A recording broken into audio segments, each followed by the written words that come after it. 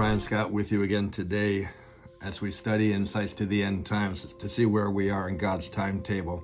And suffice it to say, we're getting very, very close to the end of time as we have studied over the past year. Today, we are looking at 1 Timothy chapter 4, verse 1 once again.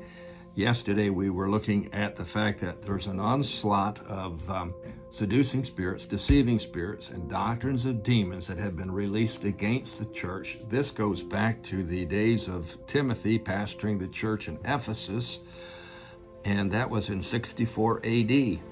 That's only 34 years after Jesus died and went to the heaven, and 34 years after the New Testament church was formed in Acts chapter 2.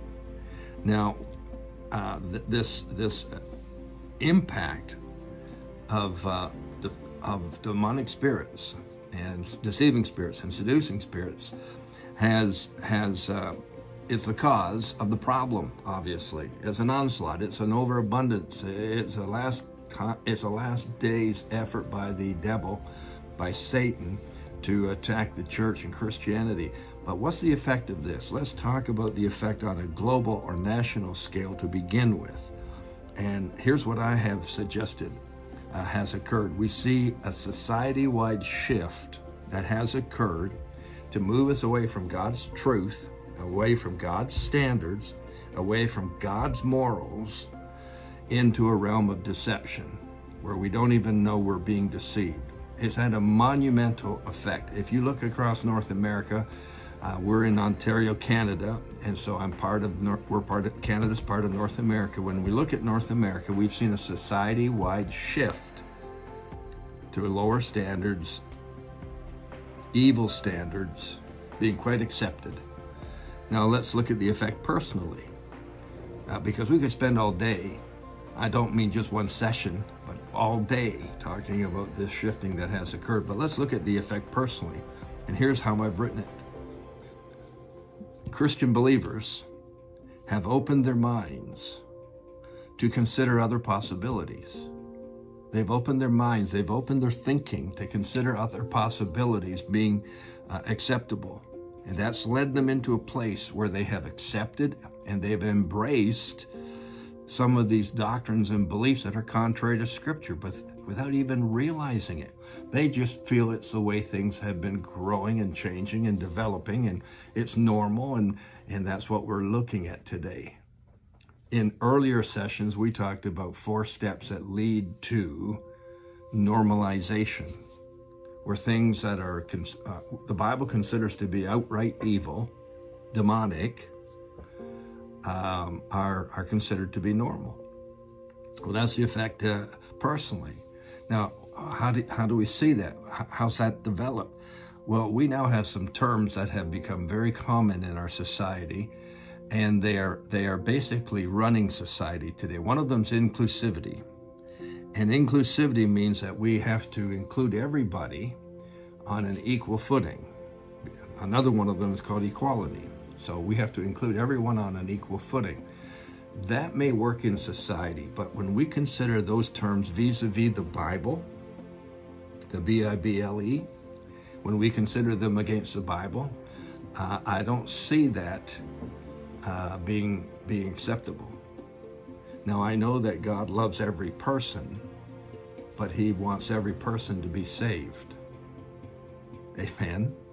That's why Jesus came to the earth, to save everyone from their sins, not to accept their sins.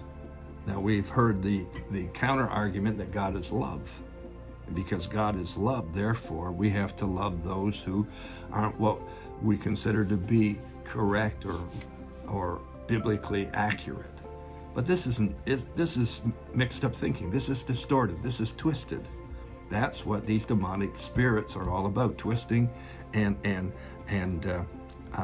distorting the Bible's truths. So this inclusivity says that we have to accept everybody, no matter what their standards are, no matter what their lifestyle is, no matter what they deal with and do. We have to include them.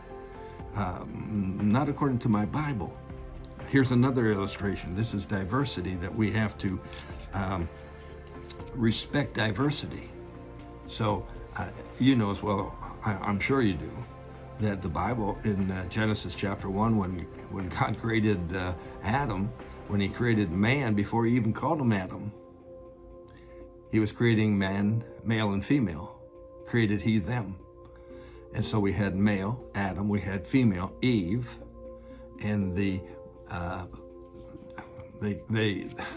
man leaves his parents and cleaves to his wife. They form a new unit. They procreate. They have babies. We got two genders, but not today in our society here in the 21st century. In the year 2023, we have so many different recognized genders now that we can't keep up to the numbers. And somebody can be a different gender every day. And as long as they self-identify and self-proclaim, then we have to acknowledge that as being acceptable, and we have to respect them and so on. So that's another one of these lifestyle issues that is distorting things and so on.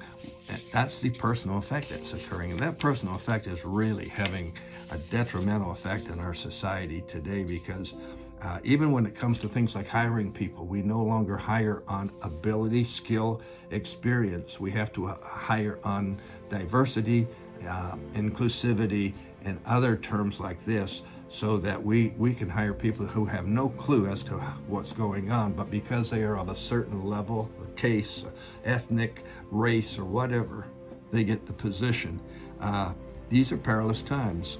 When Paul wrote a second letter to Timothy, in 2 Timothy chapter 3, verse 1, written 2 years after the first letter, so around 66 AD, Paul said, these last days could be perilous times. That word perilous means exceedingly dangerous, beyond comprehension. The only other time in the New Testament it was used, it was the madman of Gadara, who was so mad and so completely demonic that people avoided his area completely.